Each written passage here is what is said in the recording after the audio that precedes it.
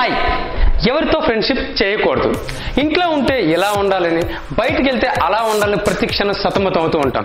కానీ మన ఫ్రెండ్ దగ్గర మాత్రమే ఎలాగైనా ఉండొచ్చు, మనకు నచ్చినట్టు ఉండొచ్చు, మనలా ఉండొచ్చు. That is the friend.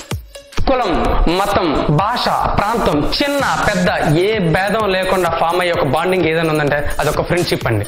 మీ ఫ్రెండ్ని చూసి మీ క్యారెక్టర్ని డిసైడ్ చేయొచ్చు. ఎందుకో తెలుసా? ఫ్రెండ్షిప్ అంతలా మిమ్మల్ని ఇన్ఫ్లుయెన్స్ చేస్తారు. ఫ్రెండ్షిప్ అనేది భార్య భర్త సంబంధం లాంటిది. ఒక్కసారి ఫ్రెండ్ అనుకున్నామంటే వాడు ఎలాంటి వాడైనా సరే మనం ఓన్ చేసుకోవాల్సిందే. అలాంటప్పుడే అది ఫ్రెండ్షిప్ అవుతుంది. ఇంతకీ ఫ్రెండ్షిప్ చూస్ చేసుకునేటప్పుడు ఎవరు కరెక్ట్, ఎవరు డేంజరస్, ఎవరు మీకు ఉపయోగపడతారు, ఎవరు మిమ్మల్ని నిలువున ముంచేసి వెళ్ళిపోతారు అనే విషయం తెలుసుకోకపోతే మీ ఫ్రెండ్షిప్ మీకే ప్రమాదకరంగా మారుతుంది. ఈ ఫ్రెండ్ ఎలాంటి వాడు తెలుసుకోకపోయినా పర్లేదు, ఎలాంటి వాళ్ళతో చేయకూడదని మాత్రం నేను మీకు చెప్పబోతున్నాను. Let us start.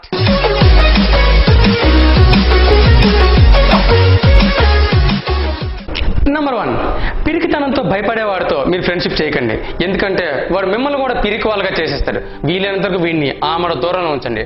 నెంబర్ 2, అమ్మాయిలు లైన్లో పెడుతూ అప్పుడప్పుడు హాట్గా బిహేవ్ చేస్తూ చాలా ఎంజాయ్గా కనిపించే వాళ్ళు మనకి చాలా హార్ట్ఫుల్గా కనిపిస్తారు, చాలా అట్రాక్టివ్గా కనిపిస్తారు. వీళ్ళు ఏదో రోజు అదే అమ్మాయిలతో నిన్ను ముంచి నీ ఫ్రెండ్షిప్ కొలాప్స్ చేస్తారు. నెంబర్ 3, వ్యసనాలు ఉండేవారితో దూరంగా ఉండాలి. రాత్రి అయితే మందు కొట్టాలి, పగలైతే బెట్టింగ్లు కట్టాలి. ఇలాంటి వ్యసన పనులతో మీరు ఫ్రెండ్షిప్ చేస్తే ఆ వ్యసనాలు మీకు కూడా అంటగట్టే ప్రయత్నం చేస్తారు.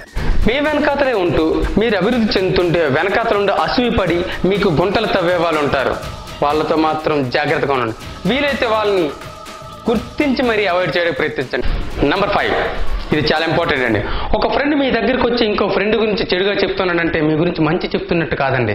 ఇంకో దగ్గరికి వెళ్ళిన తర్వాత మీ గురించి చెడుగా చెప్తాడనే విషయాన్ని మీకు గుర్తుపెట్టుకోండి. ఇది చాలా ఇంపార్టెంట్. నెంబర్ 6, హుందాగా కనిపిస్తారు. మన ముందుకు వచ్చిన తర్వాత వాడు అలాగా వీడు ఇలాగంటే వాళ్ళ మీద వీళ్ళ మీద మనకు చెప్తుంటారు. మిగతా వాళ్ళందరినీ హీనంగా చూస్తూ తక్కువ చేసి మాట్లాడుతుంటారు. తస్మాత్ వీళ్ళతో జాగ్రత్త అండి. ఎందుకంటే ఇంకొక దగ్గరికి వెళ్ళిన తర్వాత మీ గురించి కూడా అంతే తక్కువ చేసి మాట్లాడతారు. ప్రతిరోజు మనతో గంటల తరబడి మాట్లాడుతూ మన కాలాన్ని వృధా చేస్తున్నారంటే గుర్తించండి, మనతో విలువైన సమయాన్ని మాటలతో ఖర్చు చేపిస్తున్నారని అర్థం. ఇలాంటి వాళ్ళు సాలిపురుగులు లాంటి వాళ్ళు. మాటలకే పరిమితమైన స్నేహితుడు ఎప్పటికీ మీకు నిజమైన మిత్రుడు కాలేడు. నెంబర్ 8, కొంతమంది తమను తాము ప్రమోట్ చేసుకోవడానికి, తమను తాము ఎలివేట్ చేసుకోవడానికి ఎదుటి వాళ్ళ ప్రాబ్లమ్స్ చాలా చిన్న చూపు చూస్తుంటారు.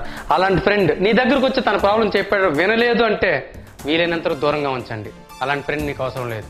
నెంబర్ 9, కోపంగా ఉండేవాళ్ళు, అహంకారులు, చులకనగా చూసేవాళ్ళు. వీళ్ళ ముగ్గురికి దూరంగా ఉండండి. ఎందుకంటే ఈ ఇంపాక్ట్ అనేది మీ లైఫ్ మీద పడుతుంది. ఇన్ని చెప్తున్నాను, అసలు రైట్ ఫ్రెండ్ మీకు దొరకనుకుంటున్నారా? ఉంటాడండి. కాకపోతే ఇలాంటి లక్షణాలు ఉన్నటువంటి ఫ్రెండ్స్ని వీలైనంత దూరంగా పెట్టండి. అలాంటి వాళ్ళకి దూరంగా ఉండండి. రైట్ ఫ్రెండ్ ఎలా ఉండాలో తెలుసా? మీకు ప్రాబ్లం ఇది అని చెప్పి 10 మందిలో నీకు సపోర్ట్ చేయగలగాలి. ఒంటరిగా నిన్ను పక్కన పెట్టి ఇది తప్పు అని నిన్ను ఎదిరించి చెప్పగలిగేవాడు అయ్యి ఉండాలి. ఒక రైట్ ఫ్రెండ్ ఒక బుక్ లాంటి వాడు. చూసే కొద్దీ చూడాలనిపించాలి, చదివే కొద్దీ చదవాలనిపించాలి. అలాంటి ఫ్రెండ్ నీకు దొరికినప్పుడు నిజమైన ఫ్రెండ్షిప్ అంటే ఏంటో కూడా నీకు అర్థమవుతుంది. మరిన్ని ఇంట్రెస్టింగ్ వీడియోస్ కోసం మా ఛానల్ని సబ్స్క్రైబ్ చేసుకోవడం మర్చిపోకండి. This is Surya shining up my channel Directors.com.